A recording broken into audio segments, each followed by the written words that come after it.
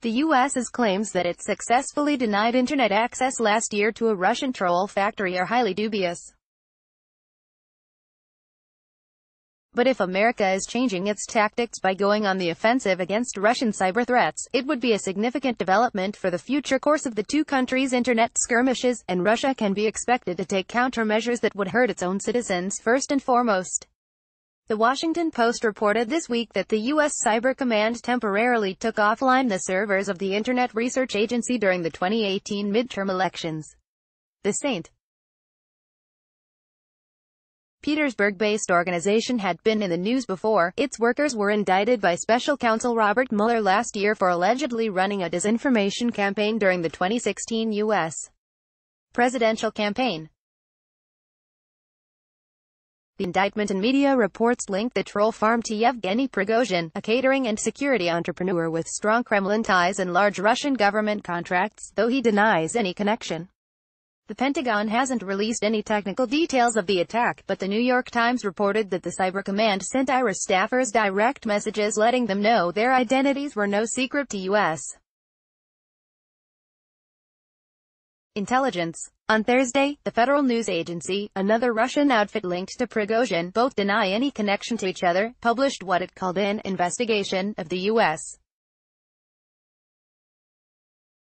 It claimed that some of its own staffers had received threatening text messages in broken Russian from African mobile numbers and emails in broken Russian calling on journalists to think about their activities. Then, according to the investigation, a FNA staffer's iPhone was hacked, and the agency's internal office server came under attack on November 5, and 2 of its 4 hard drives were taken down. Also, hard disks were erased on servers rented by Userially, an English-language website whose logo looks almost exactly like the FNA's, in Sweden and Estonia. The U.S. Cyber Command's attack failed completely, FNA wrote. The FNA office wasn't paralyzed, and Userially continued to work normally. In any case, it doesn't make a lot of practical sense to take down a troll farm on the day before an election. A successful disinformation campaign would have been underway for many months. It's also hard to imagine that the IRA, the FNA or any of their sister organizations could have mounted a useful campaign ahead of the midterms. They aren't big or sophisticated enough to watch and comment intelligently and disruptively on a large number of races all over the U.S. That would be much harder than creating memes and emotional tweets about 2 presidential candidates. If the U.S. Cyber Command did attack the troll factory, it was to demonstrate its capabilities and serve notice that America was changing tactics. The U.S. is trying to tell Russian hackers and trolls that it won't passively watch their activities anymore and that they should expect to be counterattacked. There are clear signs the message has been received, and that the Kremlin is going to spin it for its own purposes. The day after the Washington Post report, state-owned Russian media ran articles alleging that the U.S. is capable of taking Russia off the internet. That isn't credible. The technical difficulty would be mind-boggling. Russia is linked to the rest of the world by a myriad of channels owned by private companies, many of which aren't Western. Besides, it's hard to imagine how the U.S. would benefit from taking all of Russia offline. Sure, the trolls would be hindered, but the West would lose its best conduit for sharing information with Russians. But the Kremlin wants Russians to get the idea that their web access can be turned off from the U.S. Even before the Washington Post report last week, President Vladimir Putin talked of a threat, though he said the U.S. would shoot itself in the foot if it took Russia down. It's their invention, so they sit there and see and read what you're saying and stockpiling defense information, Putin said, referring to the internet. I believe they'll think it over 100 times before doing it. But theoretically it's possible.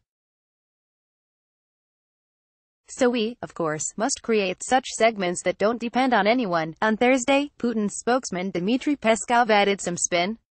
Because of such potential threats, lawmaking activity is underway that includes the so-called sovereign internet bill, he said. The bill in question received the Russian parliament's preliminary approval on February 12.